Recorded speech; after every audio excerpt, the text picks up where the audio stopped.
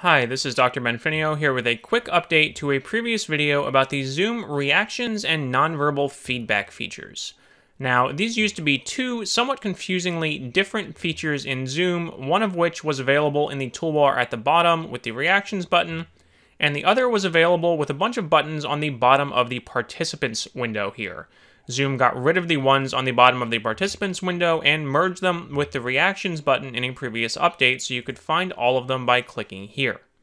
The problem was that when they did that, they changed it so that all of these automatically timed out after about 10 seconds. So for example, when I click the thumbs up button, you'll see that appear over my video feed and next to my name in the participants list.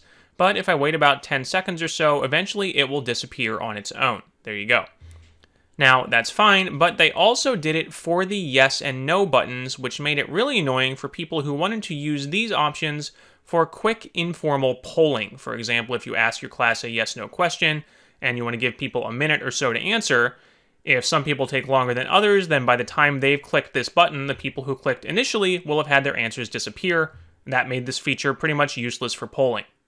With the most recent update, I believe to Zoom version 5.5, they have fixed that and kind of changed the interface here so you can tell which is which.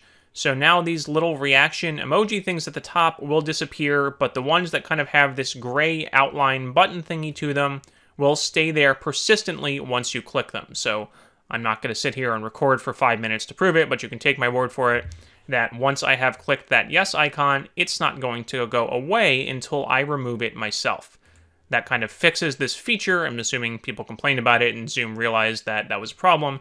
So now, again, you need to update your Zoom to do this, but you should be back to being able to use these for quick yes-no polling without using Zoom's built-in polling feature. So that's a very specific video, but hopefully you found it useful if that's what you were looking for. As always, if you are a returning subscriber, you're welcome to leave questions and comments below this video. If you're a new subscriber, I have a ton of other tutorials about teaching and learning online with Zoom that you can find linked in the description below this video and somewhere here on the end screen. Thank you.